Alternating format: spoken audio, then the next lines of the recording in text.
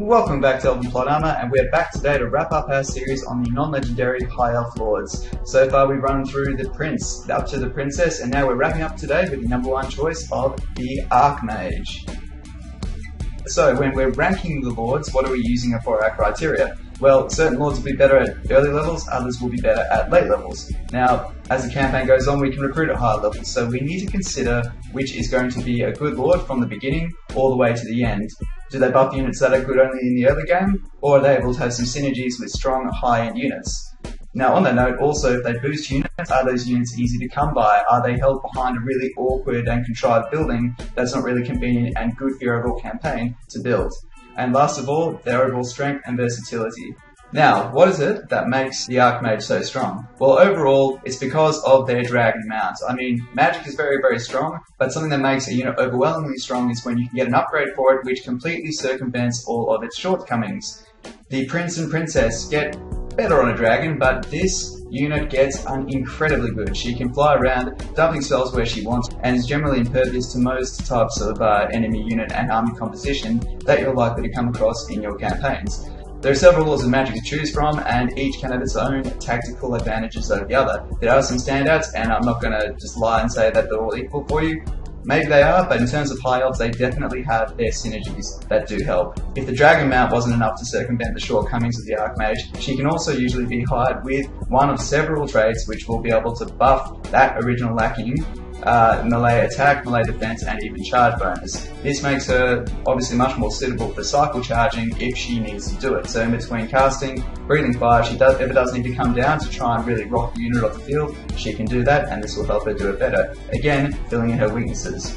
Now, for her genuine weaknesses, of course, she is very, very squishy and very, very soft and lackluster at low levels. Unless you can probably hire off the bat at maybe level 7, you're going to be there for an uphill battle, and in that time period you might get better mileage from a prince or a princess. But there will come a time you can hire at a high enough level and there will be no dramas, and this is usually a pretty safe pick to have.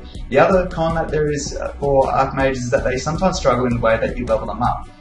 You want Lightning Strike, especially if you're playing on Legendary, you want Lightning Strike. It will save you so many times. It's not worth losing your army, or in this case, having your Lord die. So Lightning Strike can then be a bit of a difficult thing to choose between that and maybe say Net of Ammontok if you're a Light Mage. So there's that low level progression. So if you can get your Lord at level 10 or 11, you can get Lightning Strike and then one of the first level spells. Now to circumvent all the weaknesses of the High Elf Archmage, we have these traits. The most famous of which is Incendiary. They have nerfed it and it is still freaking good. Incendiary will typically increase typically it always does, it increases the charge, melee attack, and melee defense. So it's doubling the damage and giving flaming attacks. This synergizes great if you are running as Imric. Protected and Limber will make your Dragon Mage more survivable. Very, very good. So anything that basically increases melee defense means you got more staying power. Anything that reduces missile damage, that is also a good thing because you will have her on a dragon. Now, traits to avoid, you can get Administrator as well as Entrepreneur on heroes instead of your Archmages. Now, there's no reason really to actually have them on here. You have better off making a beat stick. In my opinion, in my playthroughs, to make a beat stick Archmage rather than these other traits which are cheaper in terms of influence, and in the case of Entrepreneur, even better on a hero. Laws of magic. There's some typical things that seem to be agreed upon on the internet and the general masses, and I agree with these, so I will share these. Light. Fantastic for archers. It pins units still, which is great for high elves because their strength is archers. Now that we've gone through the traits and the laws of magic, we're now going to go through some of the most popular builds. And these are builds that a lot of people have maybe written about online. Typically though, we focus on traits as well as army composition. For the Archmages, the trait is nowhere near as important because their power comes from the law of magic and their dragon mount.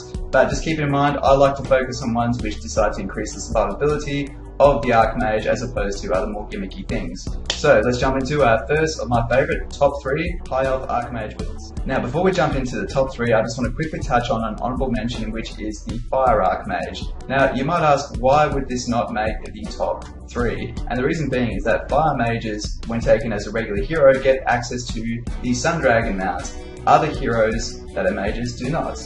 It makes more sense, and this is an incredibly powerful build. Well, even as a hero, this is a one-man army. So why not have that, as well as a Lord of Magic with another dragon riding Archmage, and they will support each other that way. This, in my opinion, is by far the best way to get fire magic onto the field. You can support your army with Loremasters to bring healing spells for life, but for fire support, bring a regular mage and get her on a dragon at level 22. You will not regret it. It absolutely beats them down. The only time where I would bring a fire mage is when you have potentially a settlement that's going to get invaded and there's nothing you can do about it. Absolutely nothing. But you hire one Archmage of fire, doesn't even matter, but you can do this with any Archmage. But for example, Skaven, Goblins, they get wrecked by fire magic. So just hire this young lady here, put her in there, and get her to lead that garrison, and she will do so much damage and make it so much worth your time.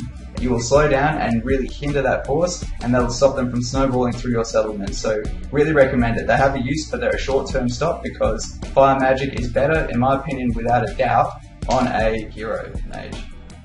Kicking off with our number 3 spot, we have the Archmage of the Heavens. This is a very, very, very flexible school of magic. It's good in the early game, good in the late game. It has great spells, great debuffs, great ways of keeping your army in the fight and turning it when it's unfavorable. The reason why this Lord of Magic is getting this number 3 spot is because it's great at dealing damage and it is so flexible. You do not need to have a certain army that this Lord needs to accompany to be able to get the maximum value out of it.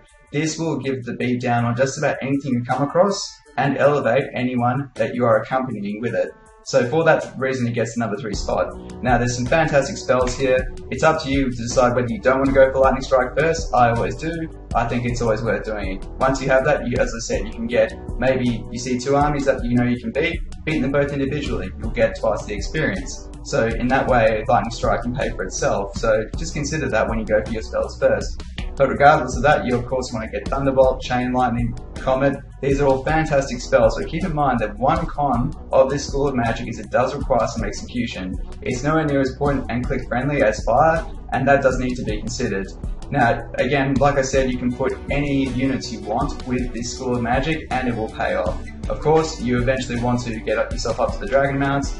Now moving on to the number 2 favourite build of mine for the High Elf Archmage. Coming in at the number 2 slot, we have the Dragon Lifebringer, i.e. a dragon stack with an accompanying Life Mage. This is pretty much a Doom stack support and it works very well. The spells regrowth are incredible for being able to keep your dragons in the fight for longer, and that is what she's there to do. She has great survivability when you pair it with the correct traits, and if you put her with the right equipment, she can actually do a fair bit of cycle charging and support that way too. The difficulty, of course, is going for Lightning Strike first. Of course, you'll be able to do quite well with it, like better than some people would probably make out, but you want to get to Regrowth, which is all the way down at the other end of the tree, and of course you want to get Earthing because overcasting Regrowth is great. Earthing is good to get if you overcast spells. Fire, you don't really need to overcast, but this Lord of Magic, you definitely do if you're going to be bringing the Dragon stack. Now, Arcane Conduit, fantastic to go for, then of course all of the stats across the top will help your Dragon Mage stay in the fight for longer. The Moon Dragon covers the weaknesses that she has, as usual, and as always, you basically have to deal with being low level for longer, but when you get on this mount, all your problems are gone. So there's nothing else to really say about it. Dragons are powerful, she helps get there, but the fact dragons are slower and harder to recruit from tier 5 buildings is the reason why this only got the number 2 spot on the list. And now coming in at the number 1 spot is the Sisters Light Mage. This should come to no surprise to anyone who's seen how powerful the Net of Amantok is. It is incredible at holding and pinning units down and being able to keep them still and let your archers just dissolve them. In addition to Net of Amantok, Banishment is an incredible vortex spell that has great crowd control potential. Again, when you're flying on a dragon, you can go around dropping this wherever you want from the relative safety of the sky, and then you add this into the fact that you can basically drop vortexes, breathe, fire, pin down units, and have your archers just delete those big threats.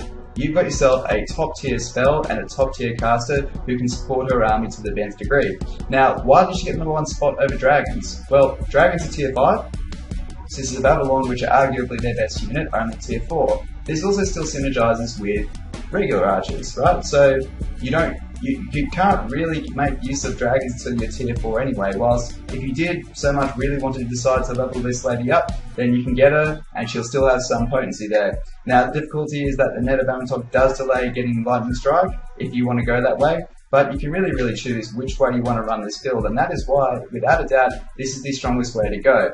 Again, if you want fire in your army, run this mage with the Archer heavy build, and then have a Sun Dragon with a Fire Mage riding it, just a regular hero. You've got all your bases covered. I can't insist enough how powerful this is. If you're having trouble even on Legendary, this will be able to hang with any type of army, especially Chaos.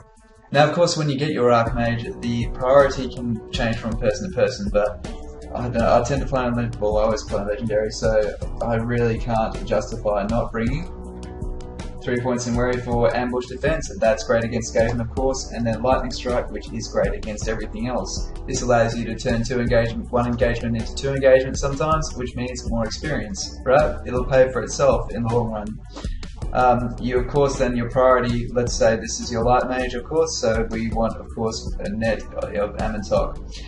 Some people would like to put points in here, but I just do not see it as worth it, because you can get much more potential out of your mage by continuing down this tree. So I myself would always put 2 points in net of Amantok because it's fantastic when overcasted, as well as I like to always put 1 point in the passive. Every single Law of Magic has a passive, meaning this enables every time you cast a spell. This is a bit of a sub-passive effect that will occur. So I can't justify not putting a point in it, so, and 1 point in fast protection to give yourself the ability to buff your melee defense and armor. And then going into the big heavyweight spells, most Laws of Magic have a big damage control spell. It's usually worth putting a point into it. They very rarely disappoint, by and large. And then magical reserves. This unit was only level 16, but from here I simply would max out Banishment, put a point in Earthing. If you're going to give up overcasting, you want to reduce your miscast chance, and then put point into Greater Arcane Conduit. From there, you want every single one of these. Just this whole line, from the Moondragon across, you want to be able to get your ward save, your speed, and melee defense, and 2 free cards of Chain Lightning, Absolute Control, and then Immortality, of course. Goes without saying. And then from there, the world is your oyster. You can choose to, if you really want to buff your other dragons, or if you're a life mage or archers, you can. It's useful anytime, no matter how little or how much pressure you're under. So, in conclusion, you might find that you have trouble hiring non-legendary lords because it's so easy to federate with high elves, but you will have times where you do it, and if you invest in these lords, helping them survive, you will really have yourself covered on all bases and be able to handle a chaos invasion and anything else the enemy throws at you. My name's Ryder, this has been Elven Plot Armor, and thank you so much for sticking around. I'll be doing more series, and I'll be going through the legendary lords, so please feel free to give us a like and subscribe if you have enjoyed this, and there will be more content coming out, and I really look forward to sharing with you. Thanks guys, peace out.